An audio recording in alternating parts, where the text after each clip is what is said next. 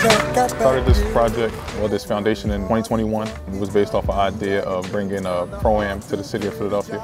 But I always wanted to make it more about what I endured as a kid, which was mental troubles. I endured a lot growing up in the city of Philadelphia. If anybody knows, the city of Philadelphia is a really, really rough, harsh city. You got to endure a lot to be successful. And what we've done over the last 4 summers, I'm going on 4 summers, it's been a blessing.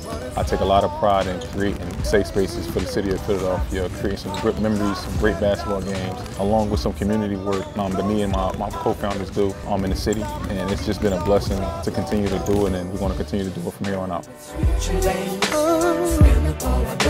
In the last 4 summers, going on 4 summers, we fed a lot of homeless personnel. We've done school events, but more importantly, we kept the summer safe for the 7-week duration that we have our league. But outside of that, outside of our league, we do a lot of give-backs. We do a lot of outreaches, and we're going to continue to do that, and we're going to continue to learn and continue to push each other to max out this foundation that we've created. I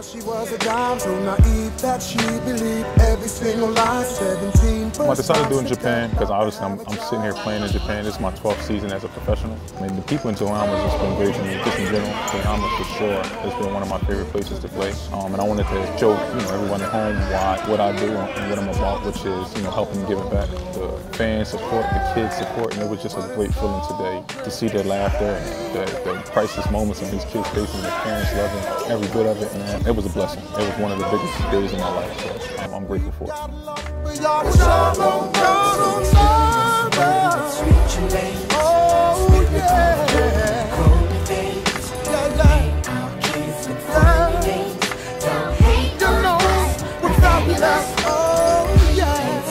So our slogan, our message is mental health isn't a choice, recovery is. And that's just, sometimes you are dragged into some mental tough battle. Sometimes you have to endure a lot to see sunny days.